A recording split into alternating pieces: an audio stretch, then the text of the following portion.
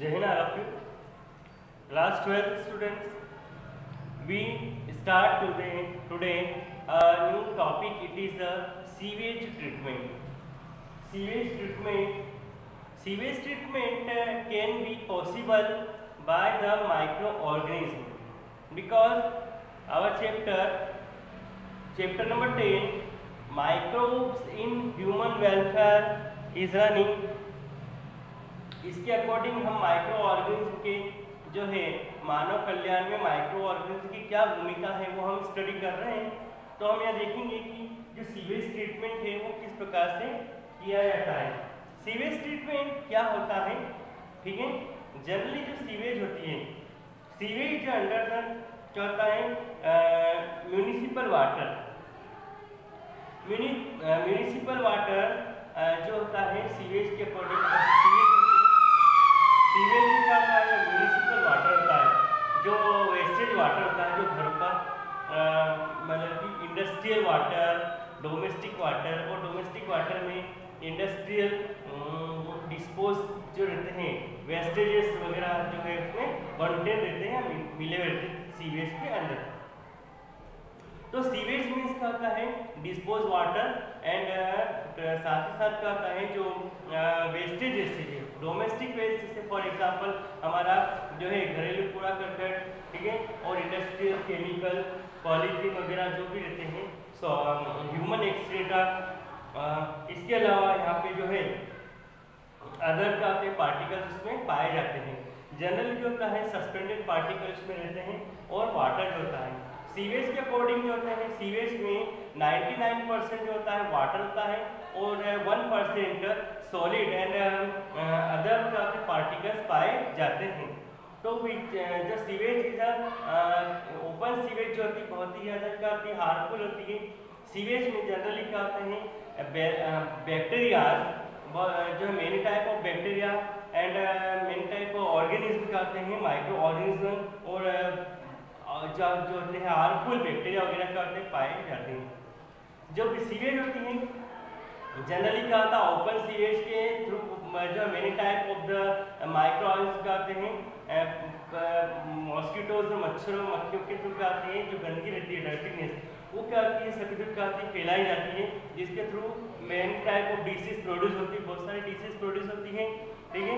इसके अलावा जो सॉलिड मटेरियल होता है सीवेज का, वो भी क्या होता है, काफ़ी हार्मफुल होता है। तो सीवेज ट्रीटमेंट के अकॉर्डिंग क्या करते हैं, माइक्रो ऑर्गेनिज्म, एरोबिक बैक्टीरिया और जो है अदर केमिकल्स के थ्रू हार्मफुल सब्सटेंसेस को जो है कम हार्मफुल सब्सटेंसेस में कन्वर्ट किया जाता है। मतलब ज़्यादा जो हार्मफुल सब्सटेंस होते हैं उनको कम हार्मफुल सब्सटेंसेस में कन्वर्ट किया जाता है, जिससे क्या होता है हमें उससे कोई प्रॉब्लम्स नहीं होती है, या उससे बीमारियाँ वगैरह जो होती हैं नहीं होती हैं।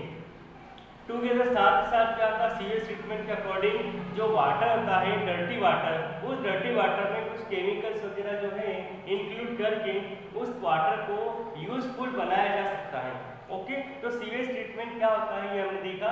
सीवेज ट्रीटमेंट में जो है हार्मफुल केमिकल्स को कम हार्मफुल केमिकल्स में कन्वर्ट किया जाता है। जो सॉलिड वेस्टेज होता है उस सॉलिड वेस्टेज में से हार्मफुल बैक्टीरिया, ऑर्गेनिज्म को डिस्ट्रॉय करके उसे यूजफुल मैन्योर में बदला जा सकता है, और जो है उसका यूज हम खेतों में या लैंड में क्या कर सकते हैं, खेतों में मैन्योर के रूप में उसको यूज कर सकते हैं। साथ साथ जो वाटर होता है उसको भी सीवेज ट्रीटमेंट के थ्रू ट्रीट करके हम क्या कर सकते हैं, यूजफुल वाटर के रूप में कन्वर्ट कर सकते हैं। ओके, ये सीवेज ट्रीटमेंट का मीनिंग ये होता है।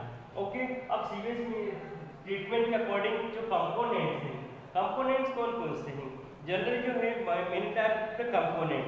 सीवेज ट्रीटमेंट में 1% वाटर होता है, 1% सॉलिड वेस्टेज, इसके अकॉर्डिंग इसके अलावा जो है 99% सॉलिड वेस्टेज क्या होते हैं इसमें पाए जाते हैं। बहुत सारे पार्टिकल जो होते हैं, ऑर्गेनिक और इनऑर्गेनिक जो होते हैं, पार्टिकल्स इसमें रहते हैं। Cellulose, लिग्नोसेल्यूलोज, protein, amino acid, alcohol, organic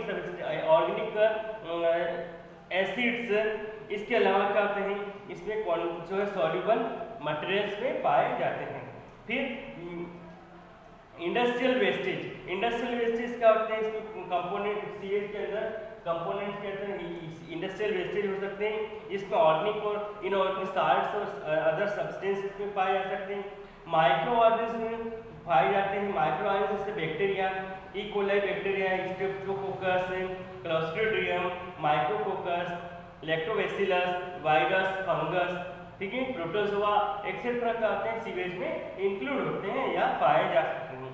क्योंकि नेक्स्ट इसके अलावा ट्रीटेड पेस्टिसाइड्स, डिटर्जेंट्स, फिर pesticide, antiseptic substances, human excreta means मलमूत्र, मूत्र, ठीक है। इसके अलावा ह्यूमन की बॉडी से निकलने वाला जितना भी एक्सेप्ट होता है वो सब इसमें इंक्लूड होता है। ओके, ये सब डोमेस्टिक वेस्टेज भी क्या होता है सीवेज के अंदर इंक्लूड होता है। ओके, अब नेक्स्ट हमारा जो हेडिंग है नेक्स्ट है harmful effect of treatment sewage, harmful effect of the sewage. इसका जो हार्मफुल इफेक्ट क्या होता है जनरल देखा आपने कि डिसेमिनेशन ऑफ द वाटर और डिसीज कॉज्ड बाय माइक्रोऑर्गेनिज्म। ऐसा वाटर जो कि क्या आता है भरा रहता है जगह जगह पर, उसमें माइक्रोऑर्गेनिज्म प्रोड्यूस होते हैं और ये माइक्रोऑर्गेनिज्म जो होते हैं मॉस्किटोज और फ्लाइज के थ्रू क्या होते हैं फैलाए जाते हैं, जो कि हमारे ह्यूमन बॉडी पर और अदर जो होते हैं और एनिमल्स और प्लांट्स में बीमारियां फैलाने का काम करते हैं। ठीक है, इसके अलावा depletion of the dissolve oxygen in water increase the availability of oxygen may kill aquatic aerobic organism। जो वाटर होता है, वाटर में जो डिप्लेशन ऑफ वाटर और क्या होता है ऑक्सीजन की कमी होती है, केमिकल सॉल्युबल होने की ट्रीटमेंट यानी कि सीवेज के वाटर में जो हार्मफुल केमिकल्स होते हैं वो हार्मफुल केमिकल डिसॉल्व ऑक्सीजन को कम कर देते हैं। ओके, मतलब पीओडी को कम कर देते हैं, ऑक्सीजन जो रहती है पानी के अंदर घुली उसको कम कर देते हैं, इससे कि वाटर में पाए जाने वाले एरोबिक बैक्टीरिया जो होते हैं वो चीज़ें क्या होते हैं डिस्ट्रॉय होने लगते हैं। साथ ही उसमें ब्लूम्स बनते हैं, जो है बुलबुले निकलते हैं, हार्मफुल गैसेस प्रोड्यूस होती है और डर्टीनेस फैलती है, स्मेल फैलती है। ठीक है, इसके अलावा to produce the offensive order. ठीक है, यहाँ पे क्या आता है जो वो रहती है स्मेल, मतलब कि वो क्या होती है फैलती है, डर्टीनेस फैलती है। ठीक है, इससे क्या होता है हमें हमारा जो स्वास्थ्य होता है हमारे हेल्थ पर वो भी बुरा प्रभाव पड़ता है। नेक्स्ट है हमारा टॉप हेडिंग है एम एंड एडवांटेजेस। एम मतलब उद्देश्य, सीवेज ट्रीटमेंट पे का क्या उद्देश्य है और इससे हमें क्या फायदा है। ओके, ये हमारा तो जनरली जो सीवेज ट्रीटमेंट है, sewage treatment is a beneficial for human and other animals. ये बहुत ही क्या आता है फायदेमंद या जो है बेनिफिशियल है। ठीक है, इससे हार्मफुल इफेक्ट जो होते हैं डिस्ट्रॉय हो जाते हैं, हार्मफुल इफेक्ट नहीं पड़ते और हार्मफुल एलिमेंट्स जो उसको डिस्ट्रॉय कर सकते हैं, जो कि ह्यूमन हेल्थ के लिए काफ़ी ह्यूमन हेल्थ को प्रोटेक्ट करता है। नेक्स्ट है दी पॉइजनस गैसेस। जो पॉइजनस गैसेस होती हैं वो क्या होती हैं प्रोड्यूस नहीं होती हैं और decomposition of the sewage. Sewage का क्या होता है डिकम्पोजिशन होता है, इसमें हार्मफुल केमिकल को क्या किया जा सकता है डिकम्पोज करके कम हार्मफुल कंपाउंड में कन्वर्ट किया जा सकता है। Next to converted harmful substance into non harmful substance. Okay, इसके अलावा टू प्रोड्यूस मैन्योर बायोगैस होता है ह्यूमन यूटिलिटी। क्या होता है सीवेज ट्रीटमेंट के थ्रू प्राप्त होने वाला जो वेस्टेज होता है उसको मैन्योर के रूप में यूज कर सकते हैं, साथ ही साथ इसके जो सीवेज ट्रीटमेंट के थ्रू प्राप्त होने वाला वाटर उसको यूजफुल वाटर में कन्वर्ट किया जा सकता है और जो गैसेस होती हैं गैसेस में जैसे बायोगैस वगैरह जो है वो हम प्रोड्यूस कर सकते हैं जो कि फ्यूल के रूप में हमें काम में आ सकती है। ओके, इस सीवेज ट्रीटमेंट का क्या है हमें लिए फायदा है।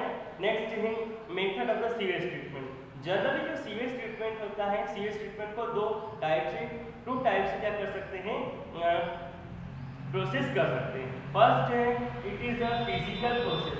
फिजिकल प्रोसेस होती है फिजिकल प्रोसेस को हम प्राइमरी ट्रीटमेंट भी कहते हैं। ठीक है, फिजिकल प्रोसेस या प्राइमरी जो है ट्रीटमेंट सेकेंड है केमिकल प्रोसेस या सेकेंडरी ट्रीटमेंट। तो केमिकल फिजिकल ट्रीटमेंट और केमिकल ट्रीटमेंट, इसके अकॉर्डिंग हम टुडे स्टडी जो है आज हम स्टडी करेंगे अबाउट फिजिकल ट्रीटमेंट। पहले हम फिजिकल ट्रीटमेंट के बारे में स्टडी कर रहे हैं। तो फिजिकल ट्रीटमेंट में क्या कहता है, जो सीवेज होती है, सीवेज का जो वाटर होता है, पूरी तरह से जो वाटर होता है उसे जो सीवेज होती है, ठीक है, जनरली सीवेज को क्या करते हैं, स्क्रीन एंड ग्रिड चेंबर में क्या कर देते हैं, ले जा करके भर देते हैं। ओके, सीवेज जो है वैसा कैसे ग्रिड चेंबर में भर दिया जाता है। ग्रिड चेंबर में भरने पर क्या होता है, जो सॉलिड पार्टिकल्स होते हैं, ठीक है, वो जो मतलब कि जिसको बोलते हैं भारी पार्टिकल्स, सॉइल वगैरह के, ठीक है, रेती के भारी पार्टिकल जो होते हैं सैंड के, वो क्या होते हैं, हैवी होने की वजह से नीचे बॉटम में सेटल डाउन हो जाते हैं, ठीक है, सेटल डाउन हो जाते हैं। वो जो वाटर होता है वो ऊपर रह जाता है, ठीक है। तो सबसे पहले सीवेज का जो वाटर है, सीवेज को छान लेते हैं और छान कर इसे ग्रिड चेंबर में भर देते हैं, जिससे कि सॉलिड जो होते हैं वो नीचे सेटल डाउन हो जाते हैं और लिक्विड जो होता है ऊपर रह जाता है। फिर होता है प्री सेटलिंग टैंक में वही होता है कि जो होता है वाटर में कुछ केमिकल मिला देते हैं, उसे और प्योर कर लिया जाता है। जो स्लज होता है, वो स्लज जो रहता है नीचे का जो सॉलिड पार्टिकल्स होता है उसको डाइजेस्टिंग टैंक में डाल दिया जाता है, यानी कि स्लज को अलग करके डाइजेशन टैंक में जो है इनपुट कर दिया जाता है उसको, ठीक है। इसके बाद स्लज वाटर, जो स्लज में से निकला हुआ जो वाटर रहता है उस वाटर को आगे ट्रीटमेंट के लिए भेजा जाता है, ठीक है। इस sludge creation tank, sludge creation जो वाटर होता है उस वाटर में कुछ केमिकल्स मिला दिया जाता है। फिजिकल ट्रीटमेंट के बाद फिर केमिकल ट्रीटमेंट स्टार्ट हो जाता है। ओके, फिजिकल ट्रीटमेंट के अकॉर्डिंग सिर्फ इतना होता है कि पहले हम फिल्टर कर लेते हैं स्लज को या सीवेज को, और उसके बाद उसको ग्रिड चेंबर में भर देते हैं। ग्रिड चेंबर में भर देने के बाद उसको क्या करते हैं, सॉलिड जो रहता है वो नीचे सेटल डाउन हो जाता है बॉटम में टैंक के, और जो वाटर होता है वो ऊपर रहता है, ठीक है। तो जो वाटर होता है उसको वाटर ट्रीटमेंट चेंबर में भेज दिया जाता है, ओके, और फिर उसको केमिकल मिला जाता है। साथ ही साथ जो सॉलिड रहता है उसको डाइजेशन चेंबर में भर दिया जाता है। अब आगे क्या होता है, केमिकल प्रोसेस स्टार्ट होती है। केमिकल प्रोसेस में जो वाटर होता है उसमें केमिकल्स मिला दिया जाता है, ठीक है, और केमिकल मिलाकर उसकी क्या करते हैं, एरोबिक बैक्टीरिया के थ्रू क्या कहता है ट्रीट करवाया जाता है। फिर उसमें क्लोरीन वगैरह और जो भी कीटाणुनाशक रहते हैं वो मिला करके उस वाटर को यूजफुल वाटर में कन्वर्ट कर दिया जाता है। अब ये जो स्लज होता है, स्लज टैंक में क्या होता है, इसमें रिसाइकलिंग होता है।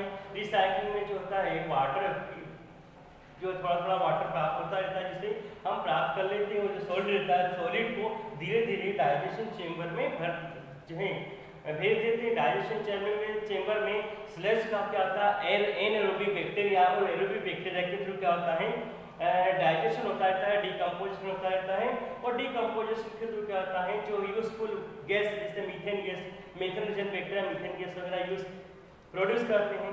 ओके, अब ये जो डाइजेशन चेंबर में से प्राप्त होने वाला सॉलिड होता है उसे क्या कहते हैं, ड्राइड स्लज कहते हैं, ड्राइड स्लज। ओके, अब ये ड्राइड स्लज जो होता है इसका यूज हम मैन्युअल के रूप में कर लेते हैं। तो इस प्रकार से ये डायग्राम दिख रहा है आपको, ठीक है, ये टेबल, इसको हम स्टडी करेंगे, जिससे सीवेज ट्रीटमेंट का जो है चार्ट यहाँ पे बना हुआ है। Okay, in next day we study about chemical treatment, biological treatment का यूज जो हम पढ़ेंगे आगे, और उसमें कौन कौन से जो होते हैं इसको बोलते हैं उपकरण यूज होते हैं, वो हम स्टडी करेंगे।